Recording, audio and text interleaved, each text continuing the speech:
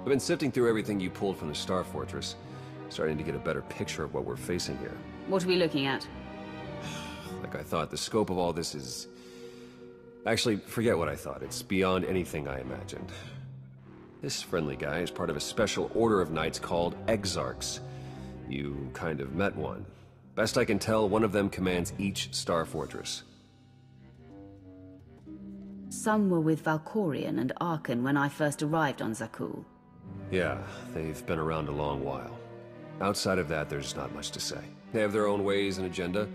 Secretive. All Senya said is that they're devoted to the Eternal Throne and she'd never, ever want to cross one. Other big piece I was able to work out. The fortress is powered by a massive sun generator, like on Zakuul. We could use it to destroy the station, but according to energy readings, the reactor's protected by a remote bunker on the planet's surface. So we take out the bunker, then the reactor. That's tall order. I mean, not impossible, but we need ground forces and we don't have the personnel, unless... Miat's been pulling together reports of distress calls, skirmishes, the idea being we'd eventually follow up on them.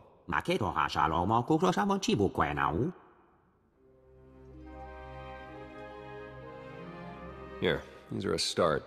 A handful of worlds under the threat of a star fortress, each with potential allies.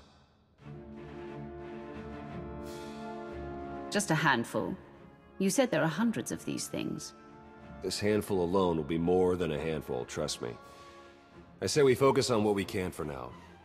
You've got to prove that helping us is their best possible option, which it is. They just don't know it yet. I got this alliance together, didn't I? People love me. I hope you're right.